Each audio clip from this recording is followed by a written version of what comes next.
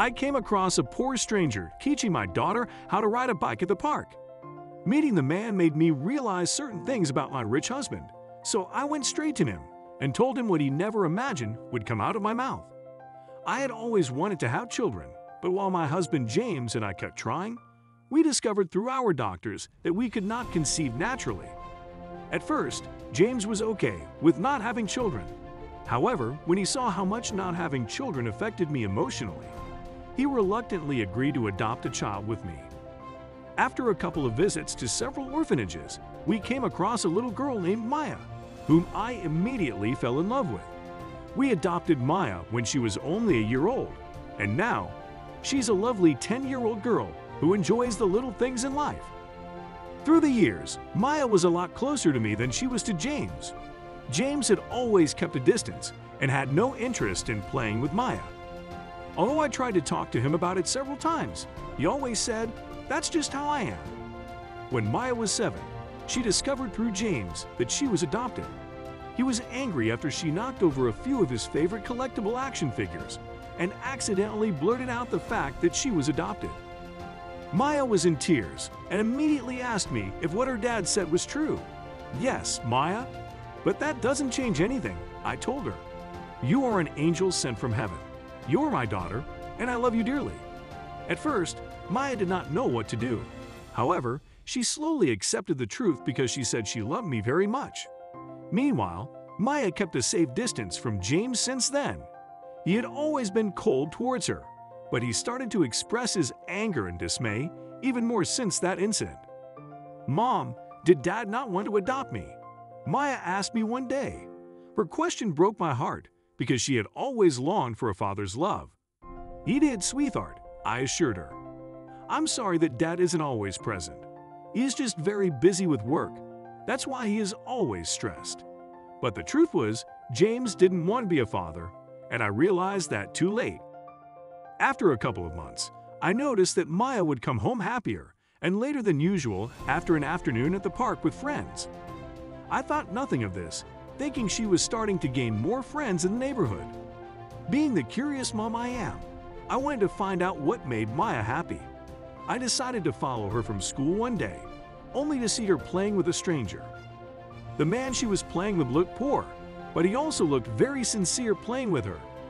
I watched the man teach Maya how to ride her new bicycle as if he were her father. Although it was a sweet sight, I immediately realized that this man could have been a predator taking advantage of Maya. I ran towards them, demanding, "Maya, who is this man?" Maya was shocked to see me at the park, and so was the man. However, seeing my fear, the man took a step back and immediately apologized. "I'm sorry," he quickly replied. "I don't mean any trouble, really. Who are you?" I repeated. The man reluctantly looked at Maya and asked if he could speak to me privately. "May we speak adult to adult?" he asked. I was curious to hear what he had to say, so I agreed. We walked towards the neighborhood cafe, where I asked Maya to stay at a table across from where the man and I sat. "What is it that you have to say?" I asked him. "I'm Michael Moore." The man introduced himself. "When I was in my early 20s, I married a woman named Linda. Then I found out she was cheating on me, so I filed for divorce and tried to get custody of my daughter, Maya." I flinched when he said that, but I stayed silent and allowed him to continue. However, they denied my request because I had no money. I worked hard to gain custody of her, but it was too late. Linda had put her up for adoption. I was devastated, Michael admitted.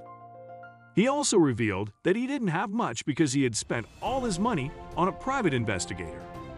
"I wanted to see my daughter grow up, even from afar," he admitted.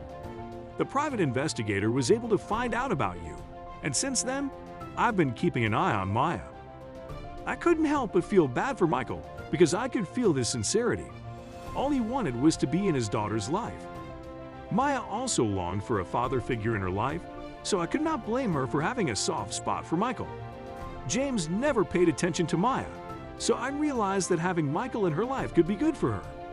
"Thank you for being honest with me," I told Michael. "I know you mean well, but my top priority is ensuring my daughter is safe. Would you be open to doing a DNA test?" I asked him. Michael instantly agreed and proceeded to pull some strands of hair out, which he wrapped in tissue. He handed it to me with one condition.